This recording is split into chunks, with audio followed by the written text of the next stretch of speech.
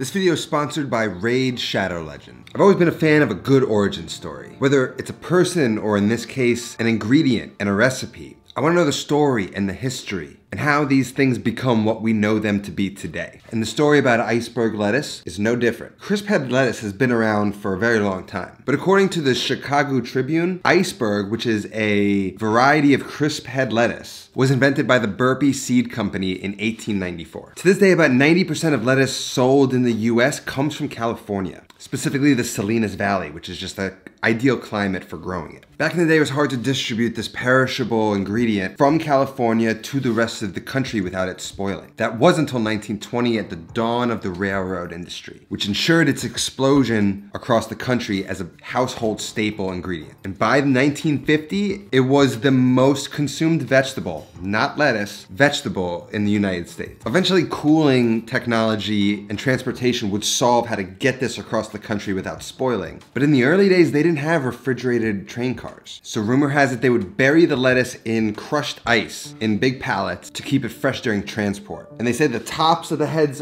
of the lettuce would peak above the ice, resembling icebergs, hence the name iceberg lettuce. Iceberg gets a lot of flack because it may be not as nutrient dense as maybe a darker leaved green like a kale. But this idea that it's just water is nonsense. One of our favorite things is watermelon. It's all water. It's so much water we can drink it and we still enjoy it. Iceberg is very low in calories, which means you can eat a lot of it without adding a lot of calories, which makes it a great thing to eat when you're dieting. And probably its best characteristic is how crisp you can get it as a lettuce. Makes it a really refreshing kind of lettuce to eat, which is unique. And it's also why it makes the perfect wedge salad. The oldest recorded recipe of a wedge salad is an historic cookbook from 1916, Salads, Sandwiches, and Chafing Dishes by Marion Harris Neal. Like a TV dinner, this was meant to be convenient. Quarter up a head of lettuce, pour some of your favorite toppings on top and your favorite dressing, and you've got a salad. Really easy and quick to put together. And as you eat it, the salad sort of incorporates itself, and you get this amazingly crisp texture, which works with the funkiness and the creaminess of the blue cheese, and you have a smoky crunch from the bacon with a little bit of acidity from tomatoes, and you have a fantastic salad. I'll admit, I used to think this salad was really stupid, but the more I tried, the more I realized maybe I'm the stupid one, and that this salad is satisfying in a lot of ways other salads aren't. Now the key is gonna start with fresh, crisp lettuce and a good blue cheese dressing. So let's just jump right into it. The first thing I want to do is make the blue cheese dressing. If you're not a blue cheese fan, I don't actually love blue cheese, to be honest, but I do like it in this preparation. You can always leave the blue cheese out and you kind of are left with a ranch dressing. So let's get a bowl out. Now the base always starts out with equal parts sour cream and mayo. So I'm making one salad. I'm just gonna do like a couple tablespoons of each. And we're just gonna add a little buttermilk to get it to a thinner consistency. Maybe a tablespoon or two. Now we're still gonna add vinegar and a few other things, so we don't want it too thin. That looks like a good consistency to me. Maybe 1 or 2 tablespoons of Worcestershire sauce, white vinegar. I may want it a little bit thicker, just so it clings more to the salad, so I can adjust with a little bit more sour cream and mayo. Now another touch of honey, maybe a teaspoon. So we can add about a half teaspoon of garlic powder, half teaspoon of onion powder, and a half teaspoon of mustard powder. Then we'll crumble in our blue cheese. And I like to kind of smash the blue cheese into the sauce. So to sort of thicken it in a way, but also it kind of incorporates it. You could alternatively blend it if you want, so you don't have those chunks of blue cheese. Some salt. Needs a touch of acidity. I'm gonna add some more vinegar. Now we can just cover it. Now there's only really 2 things we need to actually cook, and that is crumbled bacon. So what we're gonna do is we're going to chop it up into roughly small pieces, cook it until it's perfectly crispy, and then chop it up again into crumbles. So it just sticks better to the lettuce. And then we're gonna slice up shallot really thin. We're gonna fry them so we have some like crispy shallots. Now you really need thinly sliced shallots for this that are evenly thin, so the best use is the mandolin. So if you don't feel comfortable with a knife doing this, then just use a mandolin, just get them as thin as you can. If you're not gonna use a mandolin, then you wanna split them in half and then cut them into half moon.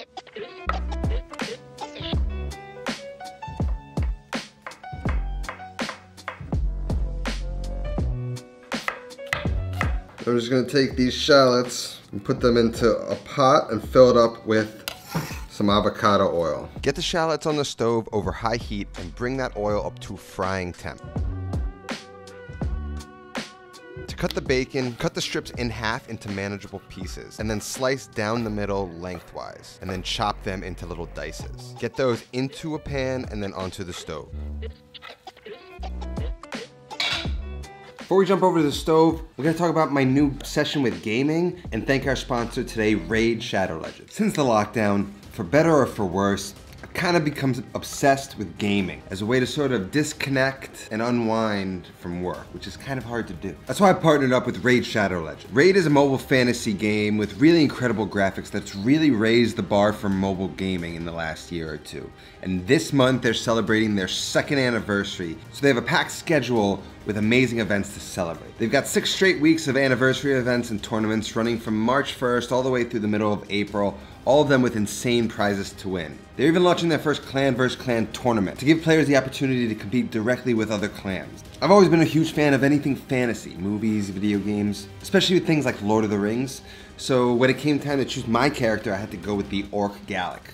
You've got to pick a character and build their powers and their armor so that you can level up your character and advance through the game. And right now, if you hit the link in the description or you scan this QR code on the screen right here, Raid's gonna hook you up with a free epic champion, Jotun. Plus 100,000 silver, 50 gems, and 3 ancient shards. So that you're all set up to get started gaming. All these treasures will be waiting for you right here. Thank you Raid Shadow Legends for sponsoring this video. With the bacon in the cool pan, get that on about medium-high heat for a minute or two to get it going, and then drop it down to medium-low so that we can slowly cook out and render that fat.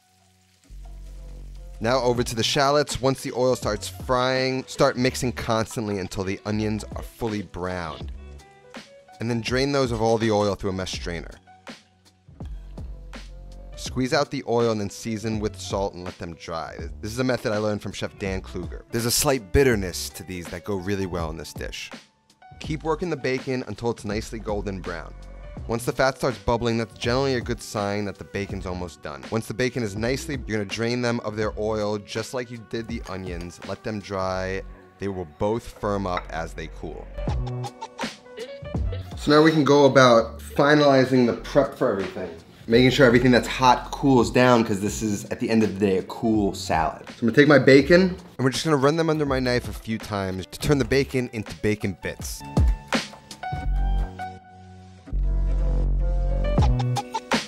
That's gonna cling to the salad. So now we wanna make sure when we go to cut like our tomatoes, we have the same thing in mind. You're gonna need a sharp knife. Cherry tomatoes work best here. If they're small enough, you can just quarter them. But if you want to go one size smaller, you can take those quarters and cut those in half.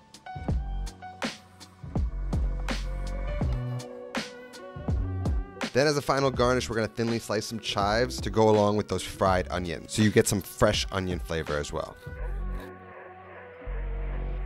As far as the lettuce goes, we have outer leaves. We've got to get those out of here. That's not crisp, that's limp. Maybe 1 or 2 leaves is good enough. Now we got core, right? Quick little trick. Take it, smash it, remove it. Boom. The whole core, easily removed. Forget about it.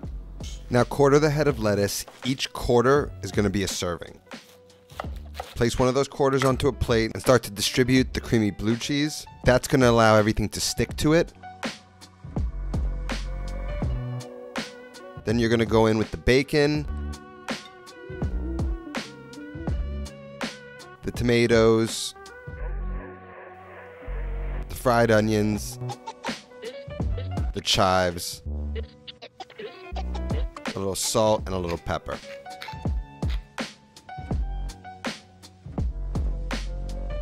Now this is most certainly a fork and knife salad.